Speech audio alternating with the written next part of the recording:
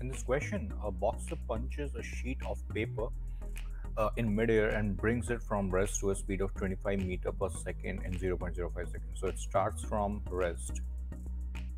The final speed is 25 meter per second and the time is 0.05 seconds. So what is the acceleration?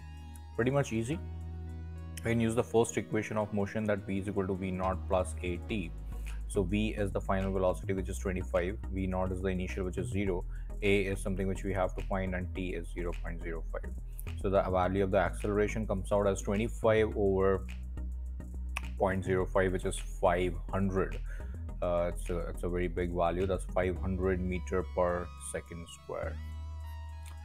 Part B talks about the mass of the paper is 0.003. Then what is the force which the boxer exert on it? So again, a straightforward question, because the force is mass times acceleration. Mass is 0.003. Acceleration is 500. So that will come out as 1.5 to 3 is 15. So 1.5 Newton is the force which is exerted by the boxer on the paper. And part C talks about how much force does the paper exert on the box. So the paper exert on the boxer. So that's going to be same value as the force, equal to 1.5 Newton.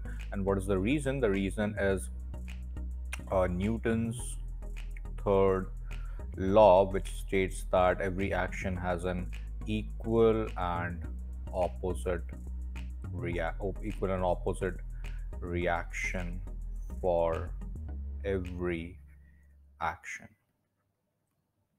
Thank you.